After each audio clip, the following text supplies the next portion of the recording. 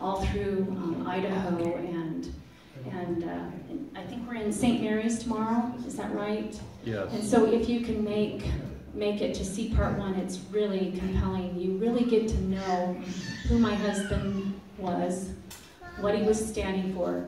You get to understand what was happening to us prior to him going and standing with the Bundys in 2014, and then all of the things that transpired with the BLM, the FBI, and law enforcement afterwards and before Malheur. So if you get a chance, take a moment and go see that. I also would like to thank Mark and the Center for Self-Governance for all of his tireless, he works tirelessly all the time in trying to educate and to inform us, and he tries to help save the Republic. That is his goal, and I am grateful to have this relationship with Mark and Pam, his wife, and I'm grateful to her for her sacrifice, because she usually is at home, you know, holding down the fort. I know what that's like, because I did that many years, taking care of my family, and I'm grateful for her and her sacrifice in this cause for liberty. So thank you, Mark and Pam. And it's really nice because she's here. This is really nice.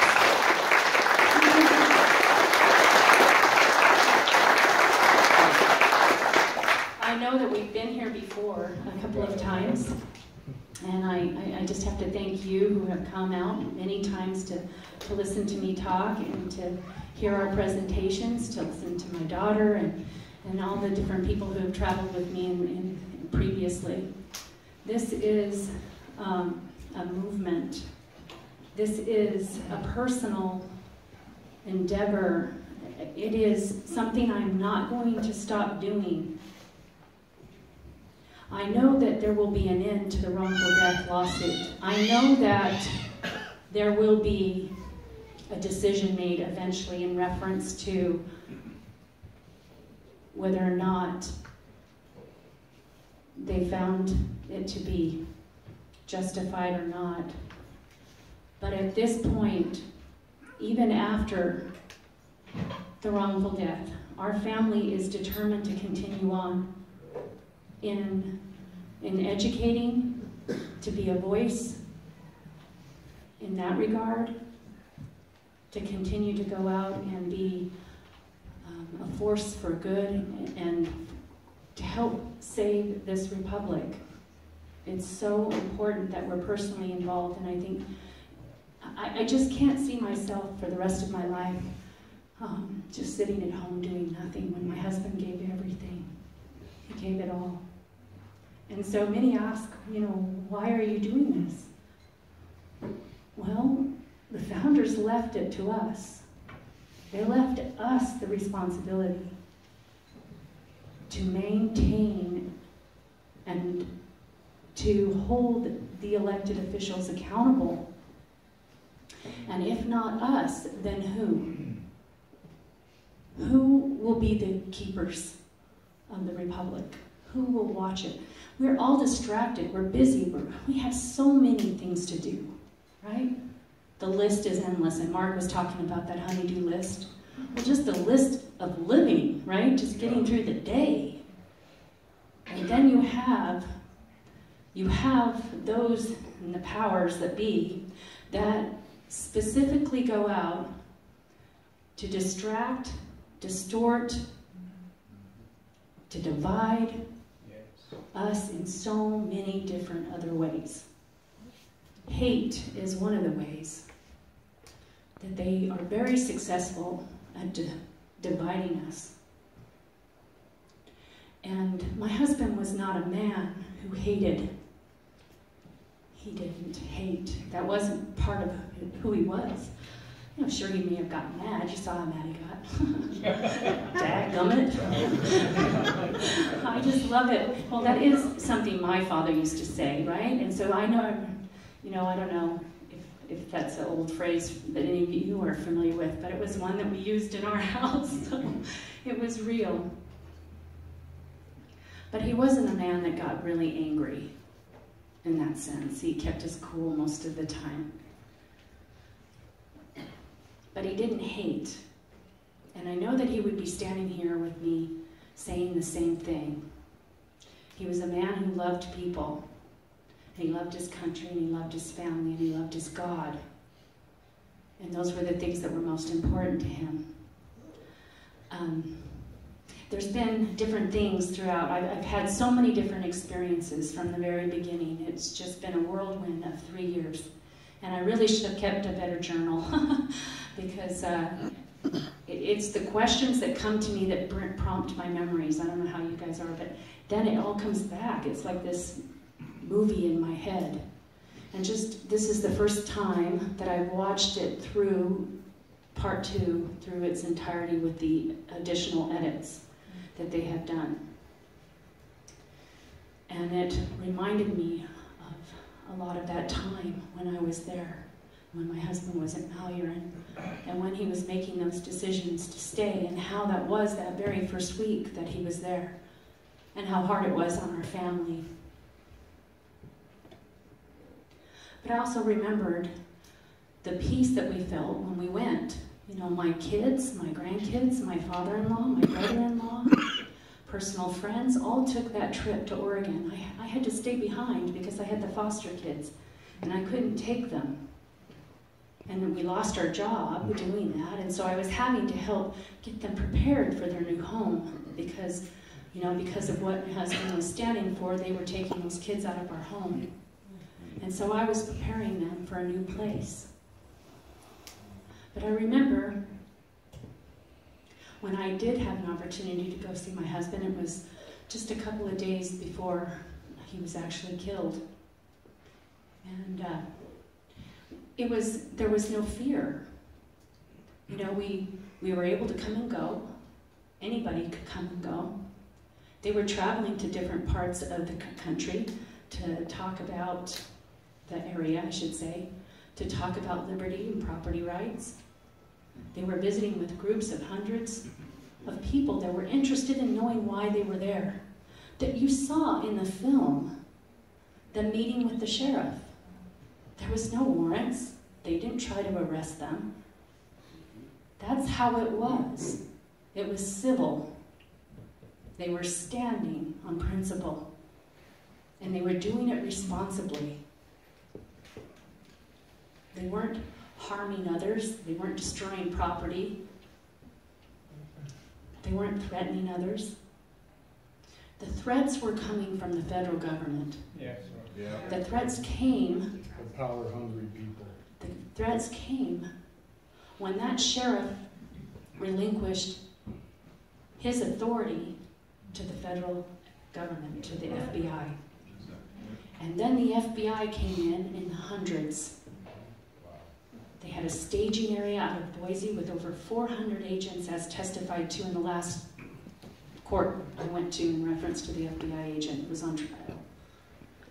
400 agents that were shifting, you know, coming in and out of that little town of Burns.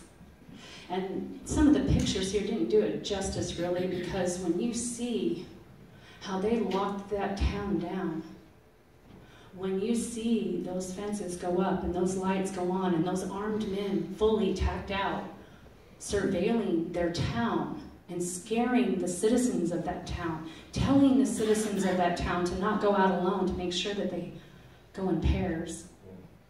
The fear was not from the few men, the 30 plus people up at Malheur, 35 miles outside of the town. The fear was coming from the FBI inside the town. And what was amazing, another thing that came out in trial, was that of the 30 plus people that were at Malheur, 15 were known informants, known paid informants. So when you take that number of 30 men and women and cut it in half to 15 paid informants that were tasked with actual tasks to go in, to instigate, to get them to do something, and get it on tape so that they could then, because you heard in the never before seen or heard audio of that private meeting between the state officials and the law enforcement there. They couldn't get them to do anything illegal. They had nothing on them. They were still trying to figure out what to charge them with. You're going to have to get a hold of Washington because they didn't know what to say to the state officials asking them what laws had been broken because they hadn't broken any laws. We have the right to, in our First Amendment right, we have that ability to be able to stand and speak. We also have that ability to demonstrate peacefully. And that's what those men were doing. We have our Second Amendment right, and we're able to do that, bear arms, while we're peacefully demonstrating. Those are our rights. So they hadn't broken any laws. Just because you're armed doesn't make you a threat. Right? I think we need to remind people of that. We have to start standing up. Because, as Mark was talking about before, that label lynching, it's real, and it's happening, and it's, unfortunately, it's very effective for the left or the opposition, whatever title you want to give it. They're able to label lynch us. And so if you are peacefully demonstrating and exercising your First Amendment right while bearing your arm, your arms, then they're going to label lynch you what? What are they going to label you? An armed terrorist, right? Isn't that what we saw in the news? I believe we saw armed terrorists take over, ranchers, armed ranchers, terrorists, white supremacists, yada, yada, yada. Mark does the list a lot better than I do. But every adjective that they could come up with that was, they attached to the group there at Malheur. But during my stay there, when I showed up, I remember they gave me a tour of the place and introduced me to everybody. The boy was, I had quite a few of the ladies that came up and said, you know, your husband's been so excited about you coming. Yeah. He had talked to everybody about me coming and was excited that I was going to be there, and it was really sweet that the women had wanted me to know that he was excited that I was there. And so they had cooked a special dinner, and people were so gracious in the town. They were bringing food in and out, and cakes and pies and steak, and I think they even killed a fat calf. I'm not joking there. They actually brought in a lot of beef and other supplies. People were very generous. And so we spent that evening meeting a lot of people and having a nice dinner, and he was busy because he was put in charge of all the media. And so he was constantly being interviewed and giving interviews until late at night, because there was media from all around the world there. And so I felt like I wasn't getting a whole heck of a lot of time with him. And I remember the next day it was the same thing all over again. Media, media, media. Interviews after interviews after interviews. And I remember spending most of my time that next day with Shauna Cox, helping her with going through all the mail that was coming for them, because it was unbelievable the amount of mail that came. And it was in all forms. That there was the hate mail, and then there was the support mail. And I won't go over some of the stuff that we had to burn because it was pretty bad. But I remember spending my time doing that with her. And then my husband took me to dinner in town. We went to town and had a date. We went to dinner, and we went to breakfast the next day. It was Sunday. And then he took me to church, at a local church there in town. So that's how it was. It wasn't threatening. You could come and go. Nobody was stopping us from doing anything. And I remember Sunday night, I love that picture of them. Isn't that sweet? Mm-hmm. I remember Sunday night, he said to me, Jeanette, you need to go. And I wasn't supposed to leave until Monday night. And he says, you need to go and you need to take Adrian Swell to the airport. He needs to get on the plane. And Adrian was the rancher who'd flown in from New Mexico to sign stating to the BLM that he was no longer going to sign their contract. So he was another rancher that was getting on board with that. And so I reluctantly left and got to Boise and put Mr. Swell on the plane and stayed the night in Boise. And I remember speaking to LaVoy all day, off and on, by phone as I drove the rest of the way back to the ranch on Monday. And I specifically remember speaking to him Monday night, just before going to bed. And I really can't remember how Tuesday went. I've tried to remember Tuesday morning and I just can't. But one of the reasons I had to be home was my youngest daughter was a senior in high school, and she was on the basketball team, and it was senior recognition. And he had written a letter for her, and he didn't want her there by herself without one of us there, so I was sent back. And it was there that we heard that my husband had been killed, and it was during her game. And so, I don't know where I was going with that, I'm sorry.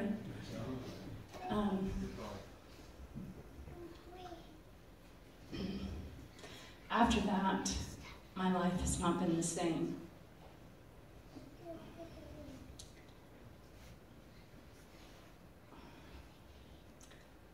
So much good has happened. So much awful. So many awful things in the beginning began to happen. And there was so much that our family was trying to just get a grip on because, you know, we were just an American family. You know, I was a mom of 12, and yours, mine, ours, and theirs. And I can explain that later if you want to know. And so I was just busy taking care of my home and my kids. That's what I had done. And I wasn't political, and I hadn't taken the time that my husband had to get educated and to understand what it was that he was standing for. And so when all of this happened, I felt very unprepared. I didn't know how I was going to deal with all of these things. And I knew that I needed to do more, and I just didn't know how I was going to go about doing that. And in the beginning, when all the things were coming at us from every direction, our family got together and decided to form a family mission statement, because it was important for us that we stayed on track, that we didn't allow all those that were out there pulling at us from every direction to take over or to suck us dry for their agendas, right? That we wanted to be in charge of our own family, and we didn't want our agency usurped in any way. And I didn't want my husband to be represented by anybody but his family who knew and loved him and knew who he really was, because we were already watching how they were just describing him and they knew him not. And so at that very moment, that's when my life changed and this movement for me began, because my movement is to bring to you who LaVoy was, the real LaVoy, and what he was standing for, and why he went to Malheur, and to not allow anybody else to do that for us. And so I have traveled this country for 3 years. I have gone everywhere that anybody's asked me to be. And in the beginning, it was really hard. It was pretty scary. I had threats. I had to have bodyguards. I insisted upon my children attending it with me because I was too scared to go by myself. So my daughters and my sons were enlisted to be my travel mates, my speaking mates, until I felt comfortable enough going by myself. And so here I am, 3 years later, still bringing to you who LaVoy is, and I'm grateful that the Center for Self-Governance has taken on this journey with me to bring to you in a documentary form the truth about what happened. It's such an epic story in all its forms, from the first documentary that he makes about the Bundy Ranch, this is the second documentary series, LaVoy Dead Men Talking, with 4 episodes. But then there is going to be a third part with 4 more episodes in reference to the trials, because what happens in the courtrooms is even more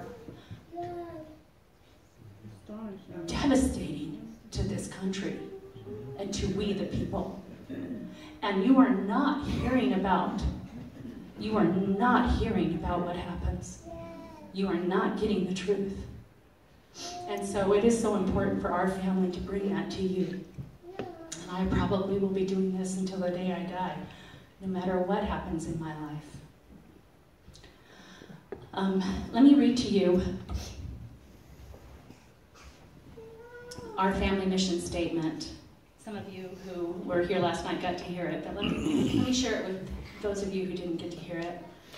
We, the Finicum family, seeking to better understand, maintain, and defend our God-given rights to further our eternal happiness, will virtuously let our voices be heard, educating on the principles of the Constitution and the testimonies be seen for personal property rights, liberty and freedom, and one that has become even more near and dear to us as of late, the importance of life. And so that is what our family is wanting to focus on. And so that is why we continue to be out here. This is such a serious film. And I like to bring a little bit of joy back into the room. So I like to tell the story of how I met my husband. And I know that some of you have heard it. Hopefully not too many of you, so I don't bore you. But I like this story. I like telling this story because it brings back so much joy into my mind and into my heart. We were recently divorced, both of us, and it was a church singles dance in St. George, Utah. And I was about, I think, 32 years old at the time. And it was back when line dancing was in. So you ladies know about line dancing, you don't need a partner, right? Isn't that nice that there's something out there for us? Because just like any dance, the guys were sitting in the chair or holding up the wall, right? And that was true to form at this case. And there we are dancing, and in walks this really gorgeous cowboy. And I can see him walking along the wall, and then he walks in front of us, and he sits up on the stage, and he's sitting there just watching us girls dance, and I'm thinking, boy, I sure hope I get to dance with him. And one of the ladies must have got tired of dancing by herself, so she organized the barn dance. And I don't know if you know what that is, but you put us all us girls in a circle, and then they put a young man in front of each one of us girls, and when the bell rang, the gentleman had to move to his right to the next partner. And I was thinking to myself, oh my heck, here is LaVoy standing in front of the girl right next to me, right? He's got to go all the way around. He's not going to get to me. I was thinking, oh my gosh, he's not going to get to me. This is just not fair, right? But God had something else in mind, because when the song ended, he was standing right in front of me. And he asked me to dance the next dance, and it was a slow dance, and it was really sweet. And I thought to myself, I'm not letting this guy get away. So I got brave, and I asked him to dance. And it was a fast dance, and he says, oh, I don't do fast dances. And I went, you're just being chicken. And he said, no, you don't want me to dance this dance with you, really. I'm not a good dancer. And I'm going, oh, come on. And he says, I'll tell you what, if you can tell me how many kids I have, then I'll dance this dance with you. And I'm thinking to myself, I don't even know your name. How am I going to guess how many kids you have? But God really, I think, wanted us together. So the thought came to me, 6. And he went, you're right. And I went, 6 kids? Oh my goodness. Yeah, oh my goodness. So then, of course, he was a man of his word, and so we danced, and oh my goodness, he was terrible. And we laughed and laughed and laughed because he was like Urkel, you know, just kind of just jerky and had no rhythm. And so he made it through that one dance, and then he asked me to sit up on the stage with him, and we talked for a little bit until some other man came up and asked me to dance. And I was gone the rest of the evening. And I thought to myself, dang, that cowboy didn't ask me to dance again. I guess I scared him off. But when we were picking up all the chairs and putting away things, he came up and he said, Jeanette, he said, would you mind giving me a ride to my truck? I said, what's wrong? He says, well, I got a flat tire. And I said, well, how did you get here? And he says, I walked. And I went, oh, that was a pretty good trek there, about 3 miles. And I said, sure, I'll give you a drive. And so I gave him a ride to his truck, and sure enough, he had a flat tire. He wasn't fibbing. And, well, we were married 14 days later.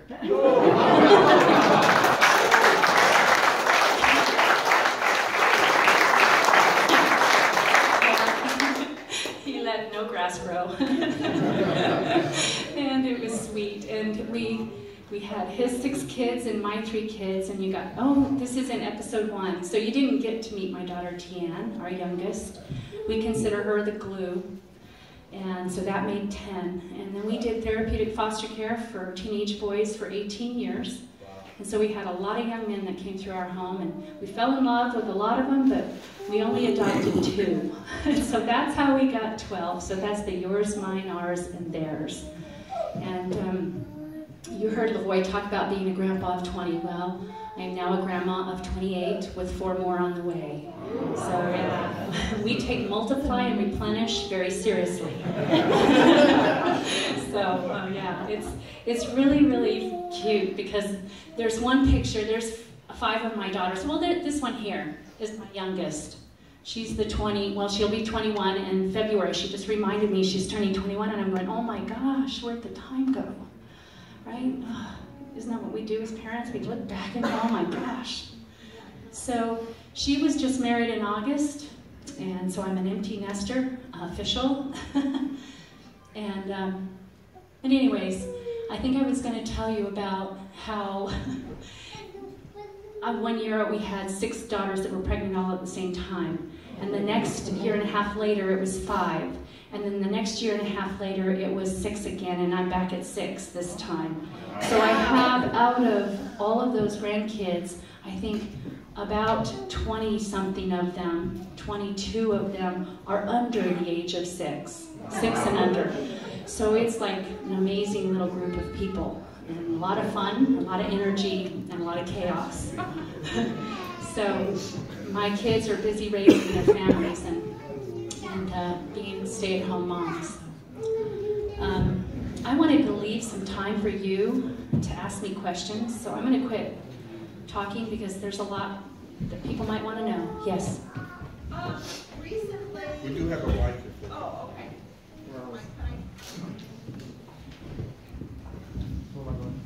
Right there. Or you can repeat it.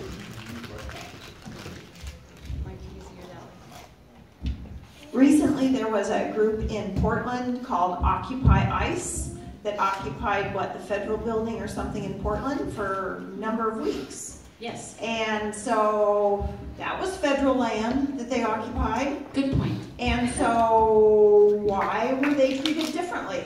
Absolutely. I love that you brought that up because I was in Portland during that time. I was attending the trial for the FBI agent Astorita, who had been indicted by the grand jury for 5 counts, 3 of lying and 2 of obstruction of justice in reference to LaVoy's shooting. So I had to be in that courtroom. I had to face those men. I had to hear the evidence that was coming out during that trial. I knew it would be helpful for my case in particular. And during that time, that group of people occupied that building for 42 days. They didn't bring in the federal government to take them out. They didn't do anything. They just let them tear the building apart, stopped the federal employees from going to work, and even caused, threatened them at different points. And so you see this difference, this huge Grand Canyon. It is so different how they treat different. If it belongs to if it is in line with their ideology, then they let it slide. And that's what I've watched. And it's not that they shouldn't have the ability to stand and demonstrate, right? They have every right to demonstrate peacefully, respectfully, and civilly, just like the rest of us, right? We don't need to be damaging property in order to do that. But we see a great difference in how we're being treated if it doesn't go in line in their political correctness world. So yeah, thank you for bringing that up. Yes, yes, sir.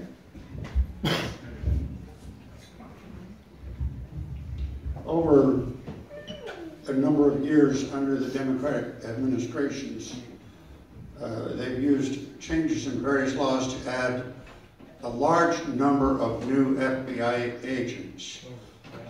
And of course, a lot of other agencies also.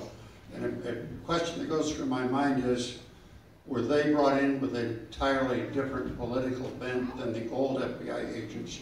And how did that possibly play out in what happened in this case? Well, Obama was president. Director Comey was head of FBI. Loretta Lynch was AG. So right there, when the governor asked for a swift resolution, within less than a week, they sent out the HRT team that killed my husband.